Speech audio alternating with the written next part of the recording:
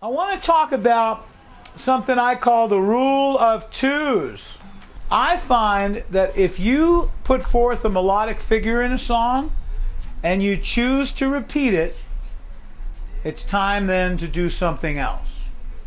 It's a pretty good rule of thumb. Do you have to repeat it, by the way? No. But let's deal with, for a second, repeating it. What do I mean by this?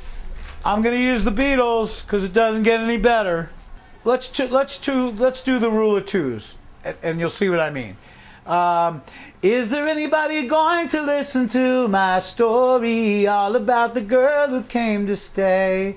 She's the kind of girl you want so much it makes you sorry. Still you don't regret a single day.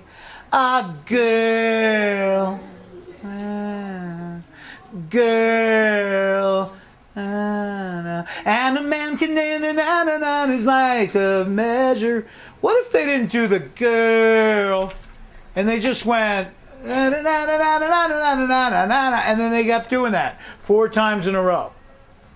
I don't think it would work. The whole reason it works are the two girl. By the way, what does that girl part use? Range. It's much lower than the other part of the verse. Syllabic motion, it's one word, girl, which is very different. It's a different chord. It uses everything. And it makes you want to hear the first figure again. Now, let's look at, try to see it my way. Only time will tell if I am right or I am wrong. Why do you see it your way? Run the risk of knowing that our love may soon be gone. We can work it out. We can work it out. What did that "we can work it out" use? Range. The attack is way different than the other part. And it makes me want to hear again. Think of what you're saying. You can get it wrong and still you think. Let's do, how about, I once had a girl, or should I say she once had me. She showed me her room, isn't it good?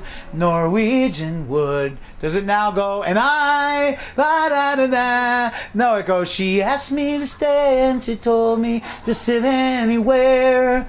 So I looked around and I noticed there wasn't a chair. What are you ready to hear again? Ba-da-da-da. Oh, good, there's that part again.